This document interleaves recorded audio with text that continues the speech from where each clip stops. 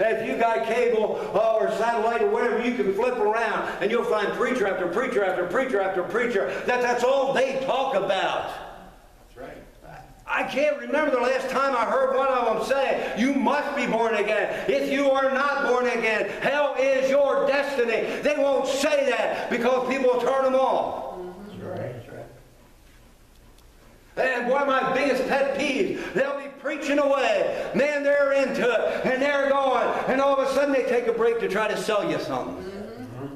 We'll be right back with the continuation of our message. But first, God told me something, and He ain't going to tell you, and the only way you're going to find out is buy my book. That's right. That's not the temple of God. That's right. Amen. He goes on, he says, okay, first He threw out everything that was of the world, that was of the flesh, that was of mankind. He threw all that out. And it says, and He said unto them, my house shall be called the house of prayer, but ye have made it a den of thieves. And the blind and the lame came to Him in the temple, and He healed them. There's another purpose of the temple, healing. Healing. How many are we healing? And I'm not even talking about laying on hands into crippled walks. They need a spiritual healing. That's right. Amen. That's the purpose of the temple. They came to the temple with Christ in the temple. We are the temple with Christ in the temple, and He healed them. What are we doing? We're to be out there. We are to have the temple where it's accessible to those who need the healing. But we're not doing that. He goes on.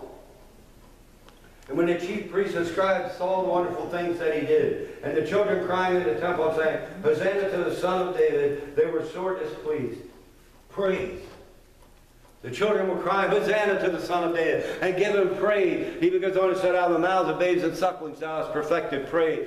The temple is a place to continually offer up praise. It's a place where continual prayers are to go up. It's a place where sacrifice is to be made. It's a place where healing is to go forth. It's a place where praise is to shine out. Or we, as the temple of God, doing those things. And there's a lot more. As I said, we could probably do a study on this for months and really look at what is expected of the temple of God. But this is just the basics of it and the beginning of it, and we need to get a hold of it and understand that. What we really need to know is that we are the temple, and God's temple is to be holy, and God's temple has a purpose. The temple that Solomon built in its description, and I've seen artists' renditions of it. It was beautiful. It was magnificent. It was fabulous with gold and ivory and all these other things that were in it. It was amazing to look at. It was something that put people in awe. We should be that kind of a temple. I'm not talking about your looks, but there should be something that puts people in awe. There should be something about us that gets people to look, that puts them in awe.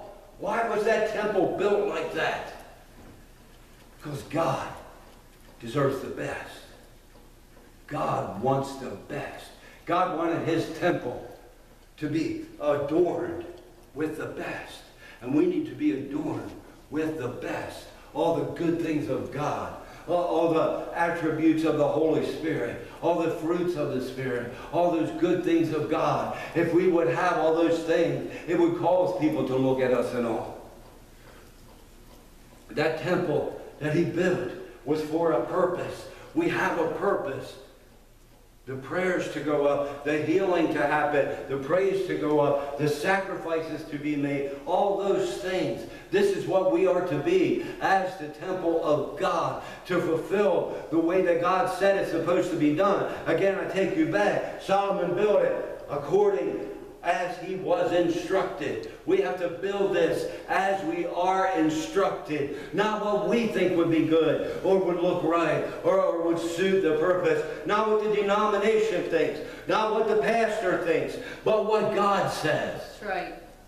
We've got to do it God's way if we are going to be a holy temple. And if we are not a holy temple, God said, you are the temple, and the temple is holy. And if any man defile the temple, him I will destroy. I can't say this with the intensity I want to say this with. God means business. God means business. When God says something, He means it. How have we gotten to the point where we have convinced ourselves that this is okay and that's all right? And I'm just doing enough to get by. Or I'll go to church and I'll put money in. I'm going to tell you something. You can't buy God with time and attendance, and you can't buy God with money.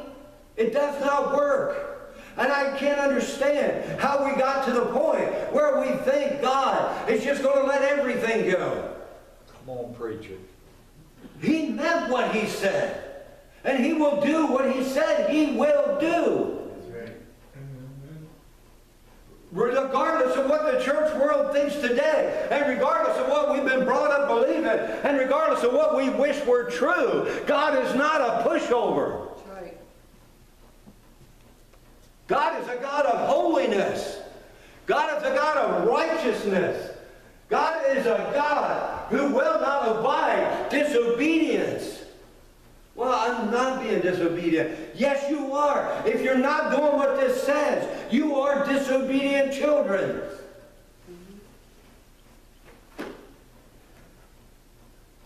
It said all these things. Now, here's what I want to get to, and then I'm going to try to wrap up. Jesus did all this. And the scribes and the Pharisees, the religious people, the church people, bringing it down to where we live, the church members, those who go every Sunday, those who put their 10% in, those who give more than 10%, those that give to missionaries and mission, they didn't like what Christ was doing. And they had a problem with it. The church today, that's the church today. They don't like it the way God wants it.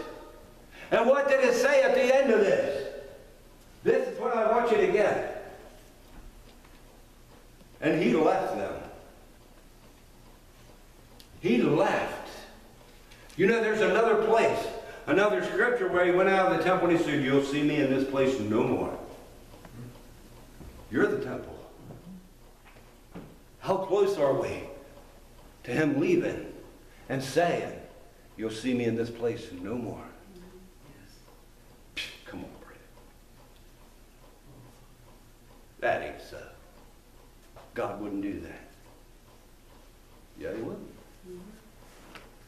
He took His chosen people, His hand-picked, chosen people, and marched them around in the wilderness for 40 years until they all died.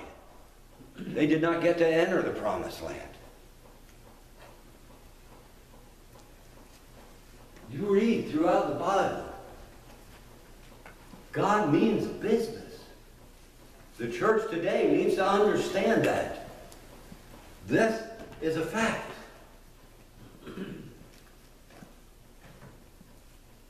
I search and pray and try to find a way to get people to understand how serious this really is. It's not a boogeyman story to scare you to the altar. It's not to try to sound new and cutting edge or whatever. It's the truth of the Word of God. If God would treat us like He did the children of Israel, there probably wouldn't be one of us sitting here. We'd either be marching in the wilderness or our carcasses would already be laying in the wilderness.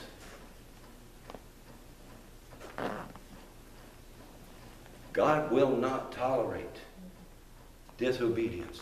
God will not dwell in an unclean temple. God will not accept. And you can go throughout the Old Testament and you can read this. He will not accept sacrifices from an unclean place. He will not accept praise from an unclean place. He will not. And you can go through all the motions, and you can give your money, and you can shout glory, hallelujah, and you can raise your hand. You can run down the aisle. You can cry till your tear ducts are dry. And God don't see or hear it. Because his eyes and his ears are focused on that place that is chosen, that is set apart, that is sanctified, that is holy. That's where he looks to. He looked to that temple because it was sanctified, it was chosen, it was holy. There came a time when that temple was defiled. And God no longer looked there. God no longer listened to what they kept going through the motions. They kept having church. They kept doing the same thing. In our day, it would be the preacher still got up and preached, the singer still got up and sung, they still took up the offering, they did their little things and everything, but it was all for naught because God wasn't in it. And unless we are a holy temple, God isn't in it.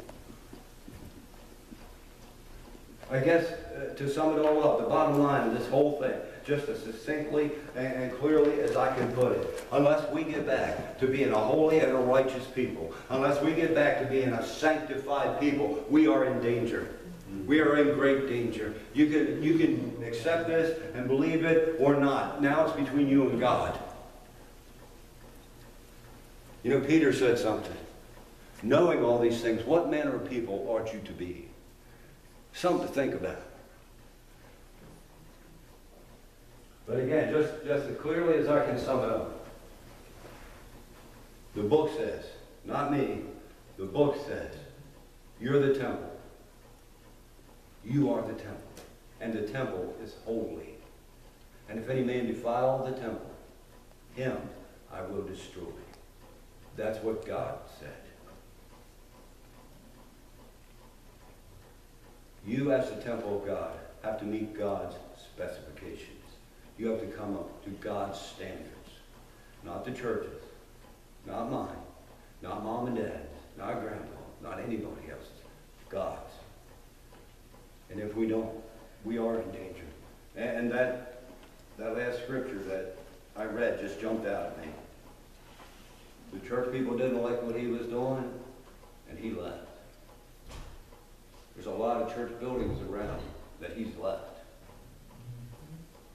There's a lot of temples that are in danger of having him leave. We need to get this, and we need to get it good. Again, I don't know how to put it because for so long the church has preached something else, but God means business. He don't play. And if it ain't his way, as the old saying goes, it's the highway. That's it. I'll stop. I just pray you got it. And I'm going to say this as I often say. I know a lot of times I don't get things out as clearly as I would like. But if you seek the Holy Spirit, he'll make it clear.